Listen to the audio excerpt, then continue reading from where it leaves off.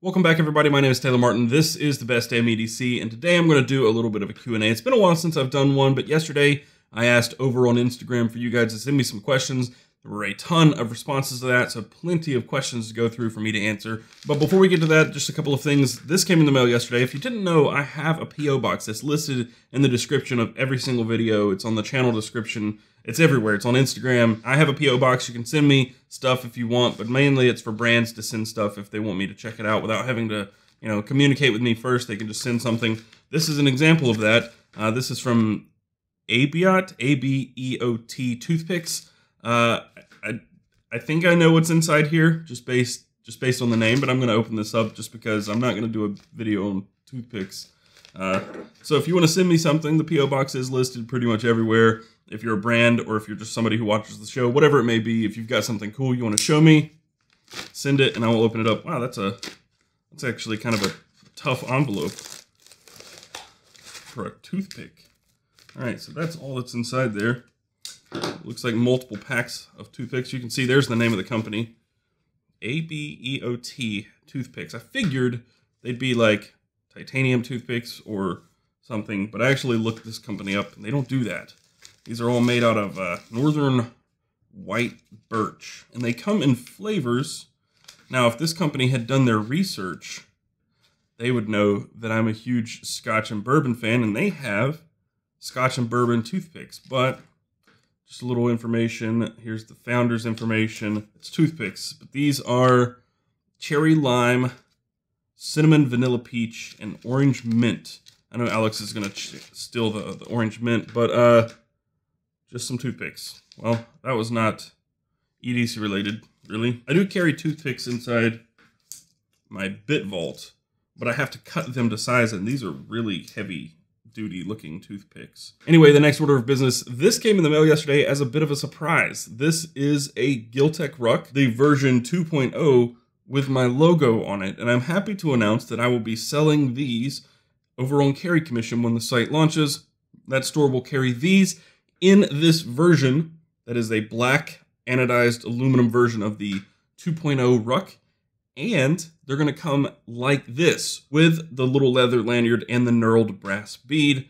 This will be sold as a package as the best Damn EDC ruck. So very excited about that. I didn't even know that Tyler was making these. These just showed up at my house yesterday, and when I DM'd him, we talked about it, and this will be sold as is over on the website, but I'm sure I will sell other rucks or tons of other things, but I think I can sell different versions of the ruck as well. But this one specifically is definitely going to be on Carry Commission with the brass bead and the leather lanyard as the best Damn EDC ruck. Okay, time for lots and lots and lots of questions.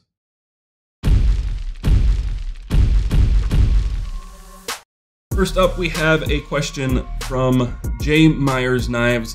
What are your top 3 knives? Well, if I were to narrow it down right now, if you go by what I carry all the time, I have the bug out, just completely standard OD green bug out with the coated blade. I've been carrying that almost every day. Also the Fox Knives Suru that I got in the Urban EDC supply box.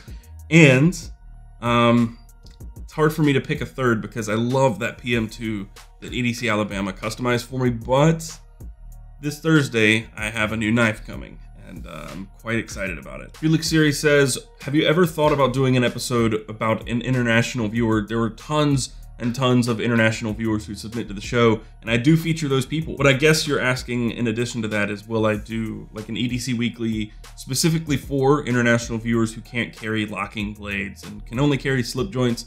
Yeah, I did a video specifically on Victorinox Swiss Army, and I could do an episode of the EDC Weekly that's all slip joints easily, very, very easily. So yeah, that's something to add to my list of topics for the EDC Weekly. The very next question from Ultimate Hype Man 07 said, could you recommend some awesome slip joint knives? So while we're on the topic, my favorite, if you haven't already heard me talk about it a billion times, is the Benchmade Proper.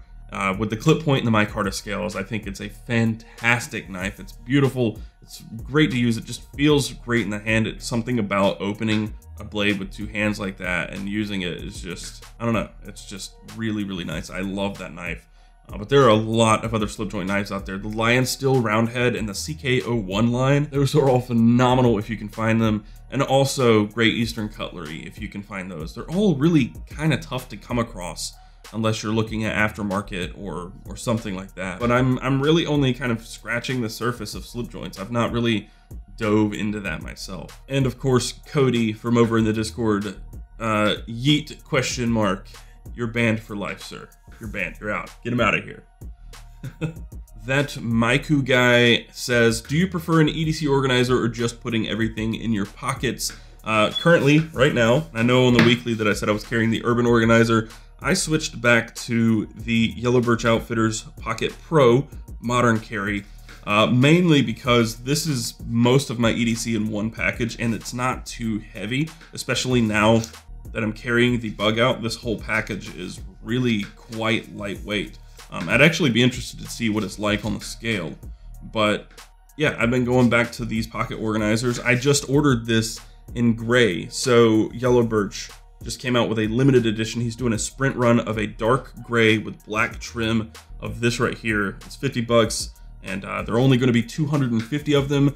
I know there are at least only 249 now because I bought one. So if you want one of these in gray, which is going to be a limited, once they're gone sort of deal, they're available right now. I will link to it down below. But yeah, to answer your question, I've been going back to these organizers mainly because I want a way to carry these notebooks easier. Kind of a similar question from Atomic Raoul. What are your thoughts on the Trucker's Hitch from Hitch and Timber? I think it's a great wallet. I've carried it a lot. It was one of my mainstays for about 2 months, which you guys have kind of been ragging on me over in the Discord about like how fast I go through gear. 2 months for me with all the wallets and things that I've received and all the gear that I get, that says something because I've got so many options. I could switch it up every day, but I stick with one because I like it so much. The only problem I had with the Trucker's Hitch, and one of the reasons I switched away, is because the elastic band inside only really holds a Fisher Space pin bullet. There may be some other pins that work really well in there, but as you guys know, I've switched over to these Big Idea Design pins because I love this one and the Pocket Pro. Just the actual size of it is perfect, and I love the Stonewashed titanium. So these don't work with the Trucker's Hitch, and that's one of the reasons I switched away. And also, if I'm going to carry a notebook and write in it, I honestly prefer a slightly larger note. My cousin was actually in the military, and he could not actually carry a phone with him because he was going into high security locations where phones were not allowed. So he had to carry something in like that, and he really, really, truly liked the Trucker's Hitch because it was all he needed in one package. He still does some stuff like security work. I don't know exactly what he's doing now, but it's also kind of a similar situation where he can't bring his phone in the building for work, and he has to have something like that. So the Trucker's Hitch was perfect for him, and I'm not sure if he bought it. At Christmas he was talking about buying it, but I think it's a really neat wallet. I like it, but for me, I'm going with something with an actual pocket notebook rather than those little itty bitty mini notebooks. I do think it's a great wallet. Michael from Hitch and Timber makes phenomenal products, and the Trucker's Hitch is one of my favorite products from him. Here's a good one from Steven X01, rye, bourbon, or scotch. As you guys know, I am very much in love with all of these things. Whiskey in general is just, I love whiskey. But back here I have a rye, that is the High West Double Rye. But if I had to choose one moving forward, it would by and large be Scotch. Scotch is so good. I love peat bombs, and somebody asks this later on, what's my favorite whiskey? That would be Lagavulin 16. I'm just getting that one out of the way now. Lagavulin 16, bar none. Oh, it's right there. It's from Seth Lopez, 0181. That is Lagavulin 16. Urban Carvers or Dustin Bean asks, favorite music, genre, or band? And that's a loaded question, especially as some of the people in the Discord have heard me talk about music now. I used to be in a metal band, actually two. There was a death metal-ish band that I was the frontman for, and a hardcore band when I was in high school. That one's a little cringy, but I was into that music scene. And I have two bands that really compete for favorite band of all time. They just so happen to be local. I'm actually friends with one of the guys from Between the Buried and Me. They were actually just nominated for a Grammy. They didn't get it, unfortunately. I think they got ripped off to be completely honest. But Between the Buried and Me, they are prog metal. They're phenomenal. They're from all over North Carolina, really. But Paul, I met him through coffee, the coffee stuff I used to do, Best Damn Coffee, actually. That was one of the bands growing up that I listened to all the time. Loved them to death. I still listen to them very, very often. And Between the Buried and Me is one of those bands that I will always listen to. The other is the Avett Brothers, who is actually from Concord. They're great. They're phenomenal. I listen to them several times a week, probably close to every day. And again, I've been listening to them since I was in high school, and I probably will never stop listening to them. But the coffee shop that I take photos for and do some social media stuff for is Scott Avett's favorite coffee shop. So he comes in all the time, and I've had a chance to talk to him. I'm not sure if he's a Spyderco or Benchmade guy, because he walked in, I swear I saw a Benchmade clip in his pocket, but we were talking about Spyderco one day. So I don't know, that's tangential, it's off topic, but those are two of my favorite bands of all time. They just so happen to be local. That is not just, it is the way it is. I love music. I listen to a ton of bands, but if I had to choose one genre that I listen to more than any, it's probably folk/bluegrass. Those two together. You throw some folk music with some banjo on it, I'm done. There's nothing I can do to resist it. EDCgear.ig says Gonzo knives. No. And I touched on this in the EDC Weekly this past week. Knives that take inspiration from another knife maker, that's okay if you're just taking inspiration from them. Or knives that are similar, or budget knives. Budget knives are perfectly fine. But when it gets into the territory of straight up copies from a company, like straight up ripoffs, like those that I showed you last week, the Sebenza copies that are available on Amazon for 15, 20 bucks, that's not okay. And Gonzo is one of the companies that does that. They are completely unashamed of their ripoffs. I think Gonzo rips off Zero Tolerance a lot, but Zero Tolerance gets ripped off a lot. You've got tons of knife makers out there who get totally ripped off by companies like Gonzo, Effengrau, however it's pronounced. Land is another brand that does that. There's several, Serenmu. There's so many companies out there that just straight up rip off other designs, and that's not okay. And people have tried to justify it to me by saying they wanted to buy a cheaper version of a Sebenza, like a knockoff version, like a total rip-off of the Sebenza, just to see if they'd like to spend the money on a Sebenza. And I say no. No, if you're gonna get a Sebenza, this knife is not gonna be a direct representation of the actual Sebenza. It's gonna be a cheap knockoff of a Sebenza, and that means corners are cut and it's not gonna be the same thing. It actually goes against everything the Sebenza is. So it's not okay, and if you're going to buy a Sebenza, just save up and buy the Sebenza, and if you don't like it, I guarantee you that you can sell it right away and it's gonna get gone. Because that's just how this market is. So if you want it and you're afraid you're not actually gonna like it, I bought a Sebenza. I don't know if I'm gonna like it. If I don't like it, gone. I'm getting rid of it. So no, I don't like that argument. And if you say you're buying these knockoff knives because you can't afford the real thing, also no, go support another knife maker who's making something decent at that same price point, even if it's not what you want, and save up for that grill knife. Save up for it to get the real thing. Don't support these companies and put money into the pockets of these companies who are ripping other companies off and stealing their intellectual property. Not cool, don't do it, period. Bob Solanki says, best option for trading and selling. Our EDC always evolves and our gear is sometimes mint. If you're interested in my Discord, there is a section, a classifieds channel for buying, selling, and trading EDC gear, used gear. And it's gone really well. There are a lot of really great people in that community. I will say that I can't be held liable if something goes sideways, but I can do my best to try to protect people. These guys most of them are very trustworthy. Some of them, like Cody, are not, and Poker. You can't trust those guys. But yeah, that's the place for now. For now. I will say Carry Commission is definitely going to have some sort of classified section on it as well, where there will be more buyer protection and seller protection, and that's one of the things that I really want to facilitate over on Carry Commission. An American Rifleman asks, have you ever considered a fixed blade for carry? I have. I absolutely have, and I know for a fact that later this week, I'm actually getting a fixed blade, but I'm not sure how I'm going to carry it. It would have to be a smaller fixed blade for sure. I don't want to EDC a fixed blade. But if I were to pick a fixed blade to EDC, it would definitely be a Bradford Guardian. Some of those knives are beautiful. He also asks, have you ever considered getting a concealed carry permit for a handgun? Yeah, I absolutely have. I would like to get one very soon.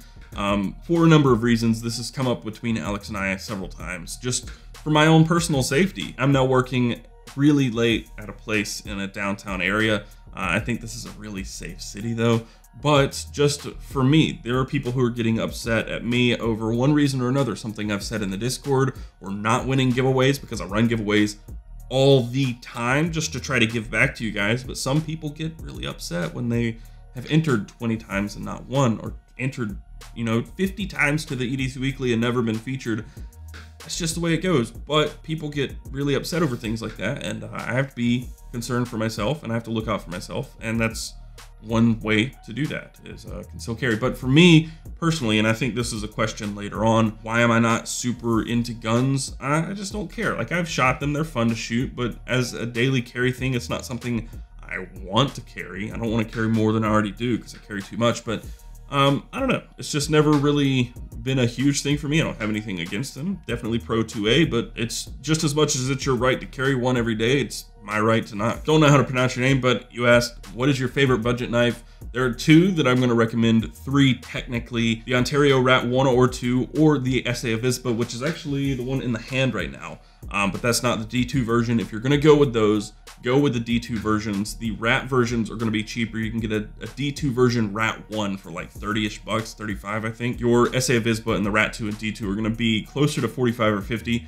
I think that's still in the budget range for the most part. If you want to go cheaper, just get the AUS-8 versions, but your D2 versions of those are stupid good for the price. And Bond also asks, have you ever tried Lagavulin? yeah, I absolutely have. I also learned that the ABC store not far from here also carries Lagavulin 8, which is about half the price and almost as good. So I'm very happy. I don't have anything else to say. Jack Lawrence says, what did you go to school for post-secondary? So I went to a college. I went to Surrey Community College for a while, and CPCC, which is Central Piedmont Community College.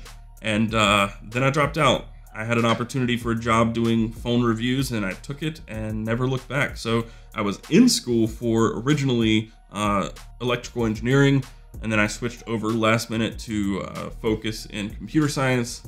And then I was presented with an opportunity, and I took that opportunity and ran and never looked back. So I have no degree at all. I'm 1 credit shy of an associate's.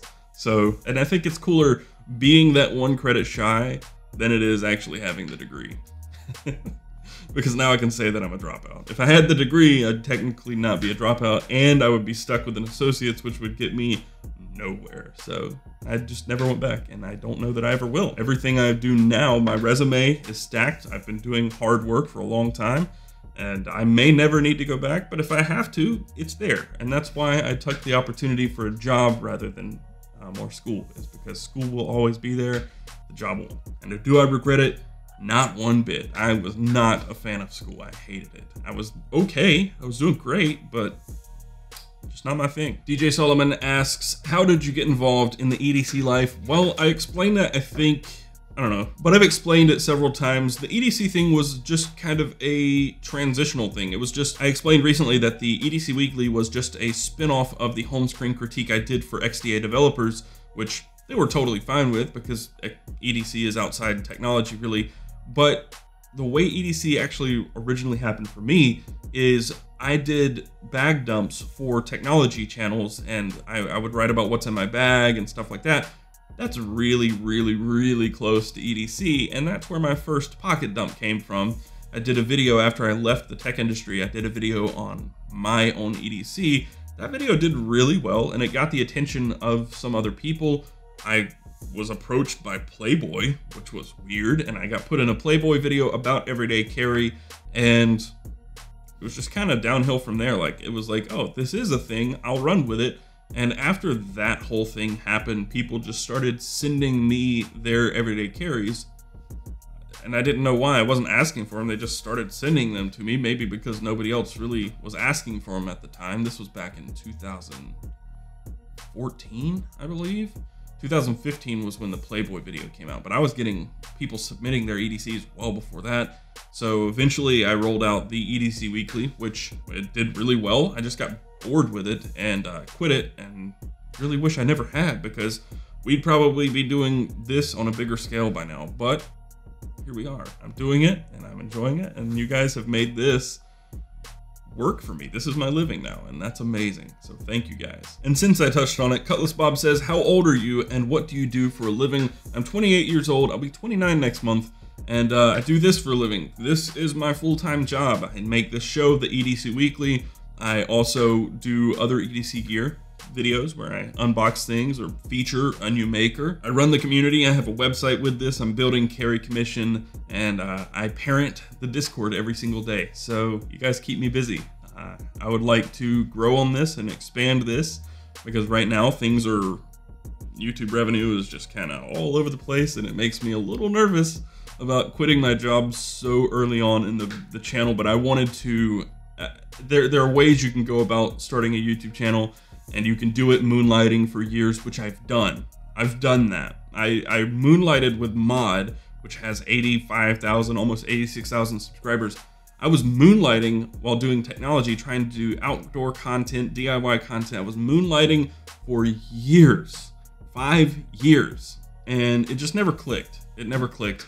This channel, I didn't want to do the same thing, only because I spent a lot of my time, all of my free time, making videos, and it jeopardized a lot of my relationships and friendships. I don't have much of a social life anymore, but I didn't want to do all that and risk all that and not have it pay off. And part of the problem with Mod was that I could never dedicate enough time to it. I spent day in and day out doing technology content, writing how-to articles, making videos for CNET, and I never truly had the time that I wanted to dedicate to the stuff I was doing on the side. And Best Damn EDC was showing great promise at the very, very beginning. It still is, but I didn't want to let that opportunity pass a second time, because you do not get too many chances to grow a successful YouTube channel. It's just tough. The market is tough.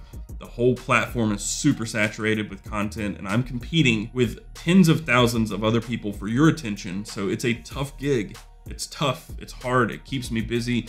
I spend a lot of nights working through the night, but it's worth it. And I think I made the right call. But yeah, this is my full-time job, and I don't question that for a second. I don't think I made a mistake. I am just making it work. As tough as it may be, I'm making it work. And if the revenue dries up a little bit here or there, I am diversified. But I also need to diversify a little more. I need to monetize a little better just so I can keep the channel going. But for now, things are good. Things are good. Channel's still growing. Views are up. Everything's up. And it's going great. Aldo Molina says, where's the video for the Nomad tile wallet? I did it. I did the video. Because he asked that, here's something I need to point out about this channel. I do not review gear. I don't review gear. I reviewed gear for 8 years, 9 years, almost 10 years. I don't want to review gear anymore, at least not right now. It's a grueling thing where you were constantly critiquing every little tiny detail of a product, and that got really old. I've done it for a long time, and I don't care to do it right now. So I'm not reviewing gear. People are like, when I upload a new feature of a product, people are like, great review. I'm not reviewing stuff. I'm giving kind of a hot take on something, just my initial reaction, my initial opinion, but I'm not reviewing stuff. If you want knife reviews, you've got Gideon's Tactical, Nick Shabazz, Cutlery Lover, Wrangler Star even does some, and you also have Slicey Dicey. Those are reviewers. I don't review stuff. I'm trying to be a discovery platform. I want you guys to be able to find new gear through me. That's the whole point. One, I'm not an expert in a lot of categories. It's hard to be an expert on all things. It just is. And if I try to review a watch, the watch people are going to come at me and they're like, oh, you're wrong about this. And then I go to review a knife and they're like, oh, you're wrong about this. It's hard to know everything. And I got tired of that, trying to know everything about everything. I try to learn as much as I can about all these products. And I think I've come a very long way in a short amount of time. But the point is, I don't review products. I just want to bring new things to light for you, to show you the stuff that you didn't know exists, and to give the makers of these things a platform. Like, I know a lot of you did not know about Yellow Birch before I made that video. I did not review his products. I just said, hey, look at this cool thing. This dude's making this stuff in Connecticut. He's really great. He's a great guy. And his product is great. Check it out. That's all I'm doing. And some of you may think that's a little frivolous, but really the point is that these videos are a helpful marketing platform for what I'm doing. That's it. I'm trying to reach out, find you guys, find the makers, connect you. And that's only a small piece of the pie. I might add reviews by somebody else later. I might add user reviews over on the website, which would be a great feature, but I'm not reviewing products. And EDC DLA Kumatich says, how about a little help? I would love some help. I am working around the clock. I'm not getting a ton of sleep, but I'm not complaining. I'm just saying I'm busy and I'm not able to do as much as I'd like to, at least on the front end. I do so much stuff on the back end, I can't do enough on the front end. So yeah, help is something I'm trying to add, and I don't know how to do it just yet because I can't afford to pay anybody, because I can barely afford to pay my own bills right now. And Alex is going to be out of work next month and out of work for the following several months, and we don't know how we're going to make ends meet, so I can't pay anybody. So yeah, my hands are tied and I'm in a weird spot, but I'm working on it. Rusty Spoon says, best slip joint with one hand opening. So a lot of slip joints are nail nicks, but you can get a quick thumb stud. That is a screw-on thumb stud that works really, really well. Maybe I'll do a video on the quick studs at some point because they're great. You can add one to your Benchmade Proper or any other knife as long as it sticks out from the body enough to where you can actually get some grip on it, some bite from the thumb stud. You can add a thumb stud to anything. So if you have a Proper and you want it to be one-handed opening, add a thumb stud. The only problem that I have with it is that it won't work with the Proper slip or many other organizers after you put that thumb stud on there, because it adds just a little thickness and bulk to it. So it doesn't fit in the Proper slip or some of the other knife slips that I have, but it would fit in something like the Yellow Birch. The Green Bead 37 also asks, when's the baby due? May 2nd is the due date, but we think she'll probably come just a little early. And if she comes 6 days early, that is my birthday, which would be amazing. Quiro Garivero, I guess, says, could you share Peter McKinnon's gear-related Instagram account? No, I've already said too much. He'll probably hate me. Not risking it, sorry. Official Shane says, why won't you feature my EDC? And the short answer of it is, there are so many submissions that it's sometimes impossible, you know? Last month, there were maybe just under 400 submissions. The month before that, there were almost 600. That's almost 20 per day. People ask why they're not showing up on the website after they've submitted, because they're submitting directly to the website. The problem is, if we let you guys publish directly to the website, there's no copy editing. A lot of you don't even use punctuation or grammar, and we're publishing that to my website, which reflects on me and my quality. So I go through and edit everything. Or actually, Alex does it a lot of the time now, most of the time. But we copy edit your submissions, and then we link all the products and format everything and then publish it. And it just takes time. It takes a lot of time because I'm also making YouTube videos. I'm emailing companies. I am trying to build a store. I'm juggling a lot of things right now, and that's just all there is to it. And this is where I'm looking for help, is maybe somebody to come in and format these things, but that's just how it is right now. James Yolarb says, who is your favorite YouTuber that is not in the cool gear realm? And since we're on this topic, Peter McKinnon, because he's the one that made me up my YouTube game. I have now 3 cameras and I do B-roll, and I upped my game because he showed me how to, basically. And there are a lot of other YouTubers I do watch and appreciate, but he's probably at the top of the list just because he's killing it. He is crushing it right now. His videos are amazing, and he has helped me personally through upping my own video quality. Because I've been making videos for like 7 years now.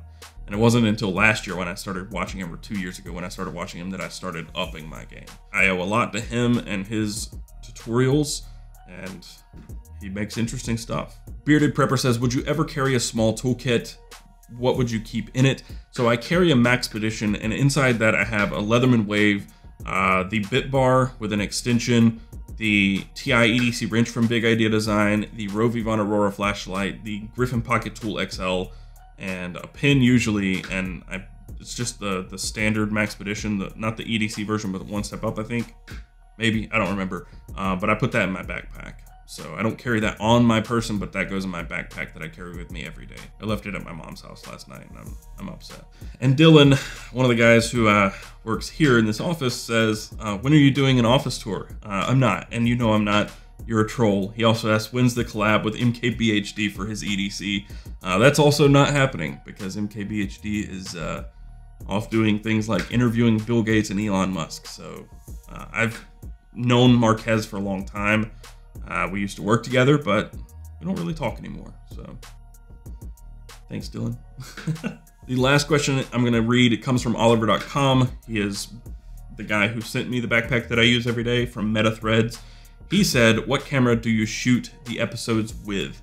So the way I do my videos, I have a top-down camera, a 3/4 angle camera, and a main camera. This camera in front of me that I shoot all of the EDC Weekly episodes with is the Sony a7R III.